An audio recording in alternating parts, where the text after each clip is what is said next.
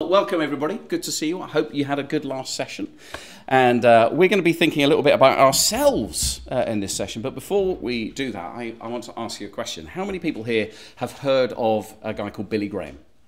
People heard of Billy Graham? So a lot of you. How many of you have heard of a guy called Chuck Templeton?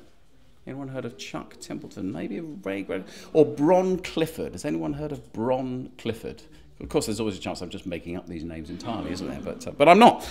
The interesting thing is, in the 1940s, these three guys, Billy Graham, Chuck Templeton, and Bron Clifford, had kind of come out of the starting blocks, and they were billed to be probably the world's greatest evangelists. They were filling stadiums, they were filling halls, they were doing amazing things. In fact, in the 1946, the National Association of Evangelicals published one of those dangerous articles where they listed what they thought were the men who were being used by God the most.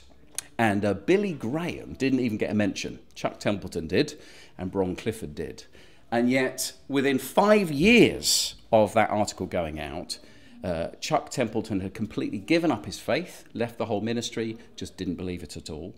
And very sadly, Clifford went on to lose his family, his health, his ministry, battled with alcoholism, and at the age of 35, he died.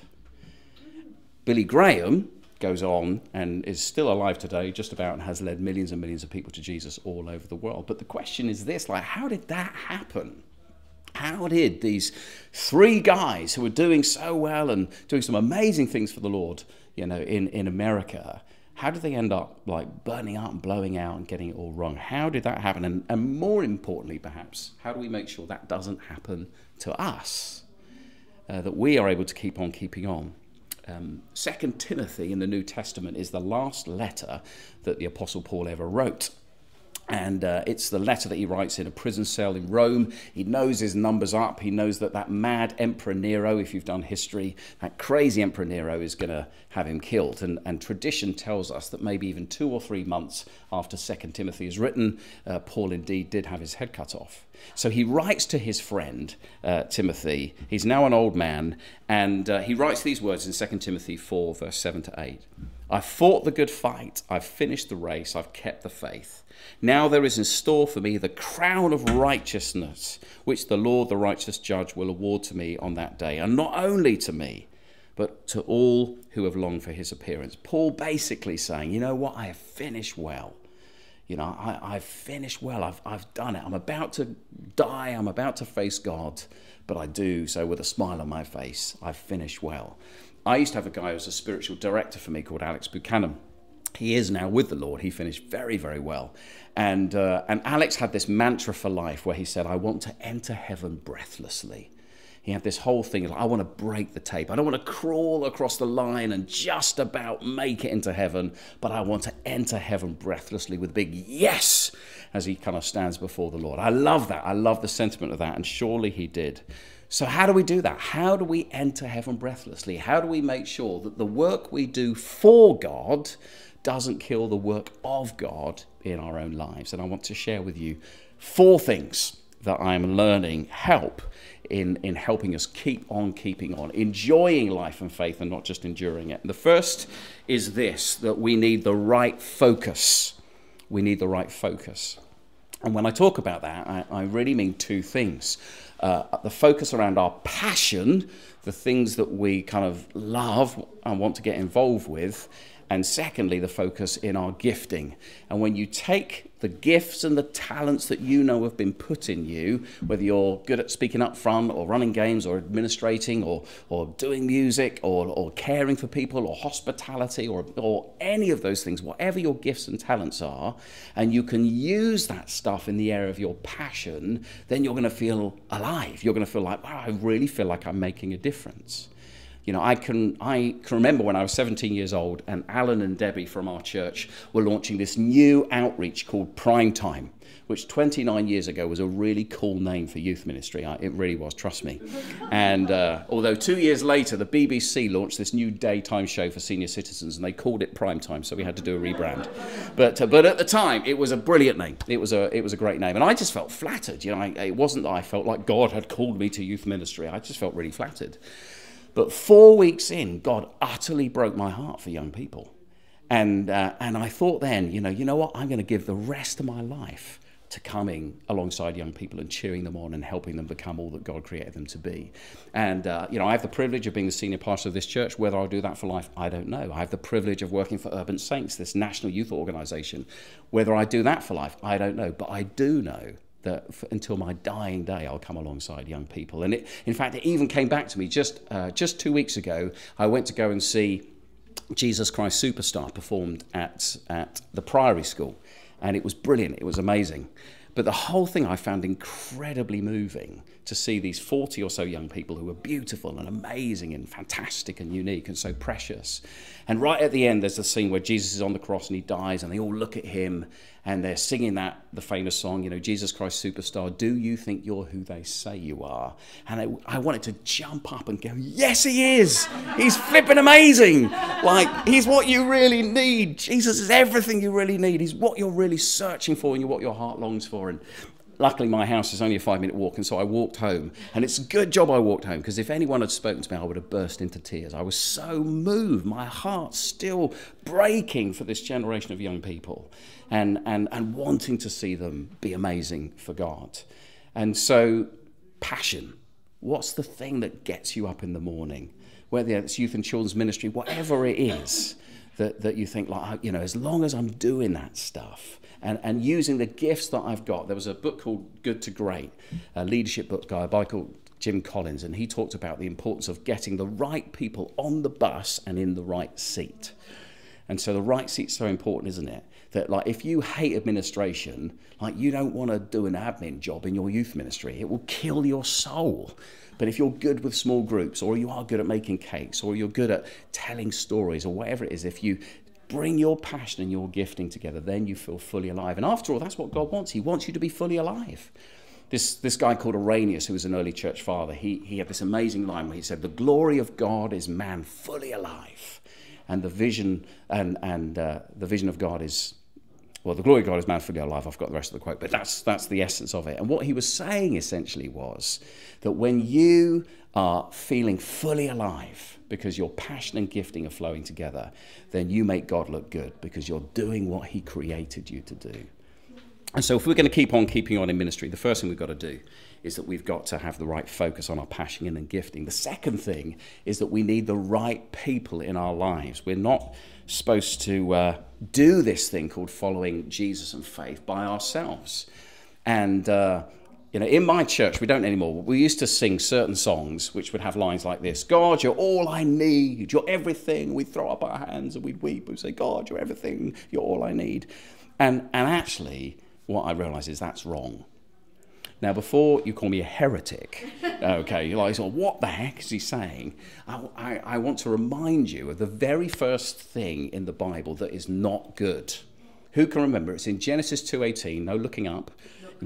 It's not good for man to be alone. That's right. Genesis 2:18. They're in the garden. But like, Adam isn't alone. He's with God, for goodness sake. They're walking in the cool of the day. They're eating pizza and chilling out, and well, I like to think they're eating pizza because it's like Eden, isn't it? So there must be pizza in Eden.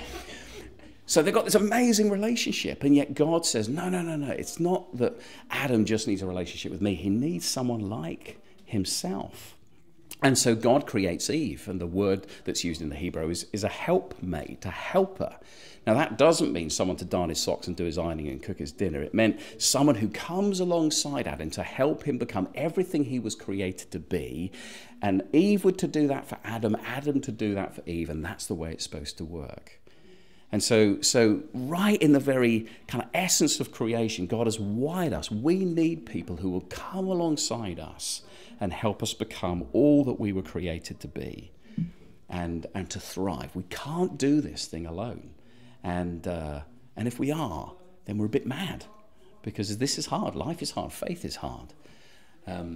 Go on Bible Gateway later, or at some point in the next week, and put in the phrase one another and see how many times it comes up in the New Testament, how we should be with one another. You'll find, like in Galatians 6 verse 2, that we need to support one another, or in Colossians 3:13 we need to forgive one another, or 1 Thessalonians 5:11 we need to encourage one another, or Hebrews 10:24 we need to inspire one another, or John 13:34 to 35 we need to love one another. And And then James, Jesus' own brother, takes it a bit further in James 5:16, and he says, confess your sins to each other and pray for each other so that you will be healed. So not only does he say we need to confess our sins to God, but actually we need safe friends that we can be really honest with and say, look, here's my junk. Here's the stuff I struggle with. Here's my secret sins. Here are my addictions and my struggles. And to know that those people will love us, care for us, cheer us on, give us advice, pray for us, keep us accountable for change. We all need those kind of relationships. You don't do it with the whole church, but to find one or two people that really have our back, it can be painful, but it really is productive, and it's a good thing to do. So, right focus, right people. Thirdly, right commitment. And by that, I mean making sure that we're living with the right gospel. When I was a teenager growing up, I used to go to these evangelistic meetings, and there'd be an evangelist at the front, and he'd tell us all about Jesus. And at the end, he would always ask the question. Now, if you've been around the block a while in the Christian scene, you'd have heard this question, because it basically goes like this. If you were to leave this place tonight, and you were to be knocked down and killed by a bus, where would you spend eternity? Anyone heard those kind of questions? Okay. Now, as a teenager, these questions would terrify me. I used to think there was a demonic bus driver who was kind of, coming on shift at the end of Christian meetings, ready to take a few Christians out. And what I've discovered is that Jesus isn't selling tickets to heaven. Now, of course, don't misunderstand me. Eternity is really important. There is new creation coming, and we're going to be with him for all of eternity and with his family. It's going to be brilliant. It's going to be amazing. But when Jesus said in John 10, verse 10, I've come that you would have life and life in all its fullness, he wasn't just talking about pie in the sky when you die. He was talking about cake on a plate while you wait. Jesus is good news for us now, and he wants you to thrive now. That's why the Bible is laden with this rich word, shalom, in the Old Testament, in the Greek, irene. And we say it means peace, and it does mean peace, but it really means thriving. It means well-being. And so the right commitment is, are you taking care of yourself? How are you doing on the states of shalom? That's the whole of life. So your physical well-being, your emotional well-being, your mental well-being, your relational well-being, on every level.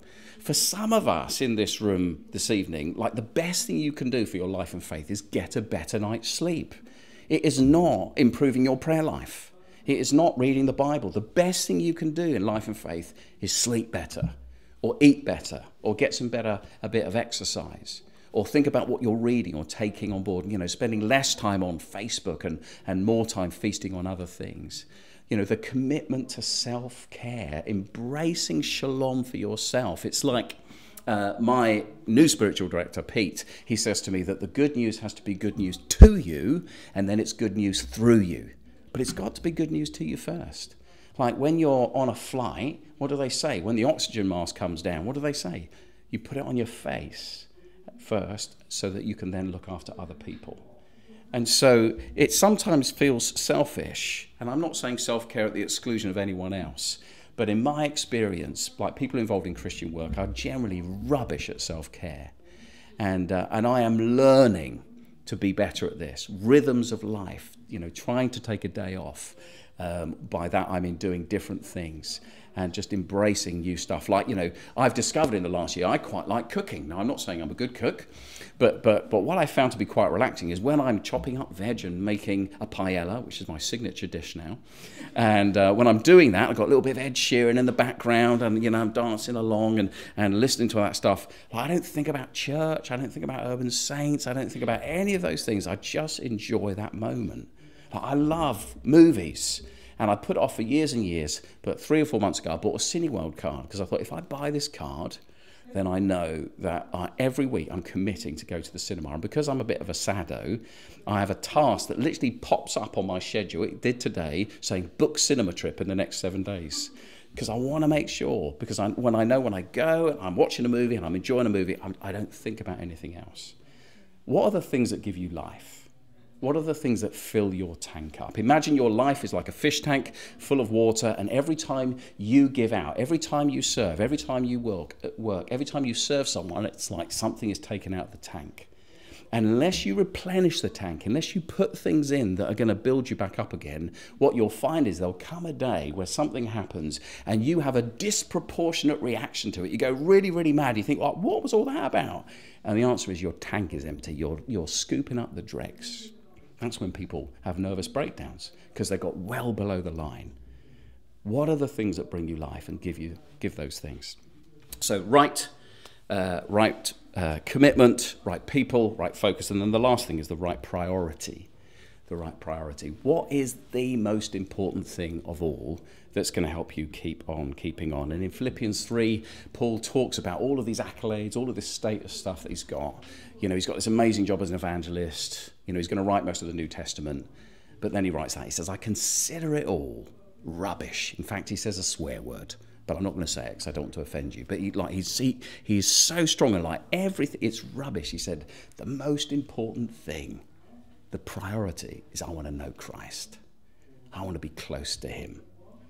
That's my number one goal in life. Not to be known as a great evangelist, not to be known as someone who's writing this or writing that or going here or going there. I want to be known as a man who walks closely to Jesus.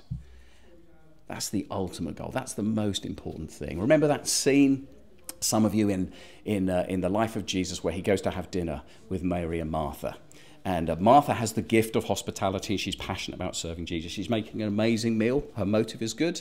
And Mary is sitting at the feet of Jesus listening to him. And Martha gets a little bit ticked and says to Jesus, come on, Jesus, tell her to come and help with the sprouts. And Mary goes, and Jesus goes, I'm not going to do that. Like Mary has chosen the right thing. And what has Mary chosen? Intimacy above activity. What I'm learning, and I say learning because I still find activity a lot easier than intimacy, that actually when we carve out time for closeness with Jesus, then he helps us ensure that the activity we're doing is the stuff that's going to bear fruit, the stuff that's really going to count. So healthy activity for the Lord is birthed in the place of intimacy. That's why you constantly see Jesus escaping to pray, because he doesn't want to be set by anyone else's agenda. He wants to come to the Father and say, what would you have me do today? God help all of us cultivate those habits. Special moments, whether you're an end of day or start of day person, but also the moments throughout the day where you can be aware that God is present with you wherever you are. The right commitment, the right priority, the right purpose, and the right focus and the right people. Four things that hopefully will help us keep on keeping on as we journey in faith. We've got about 1 minute left. Any question, comment before we finish? Great. We'll go forth and do it. It'll be amazing. All right. God bless you guys. Enjoy your final session.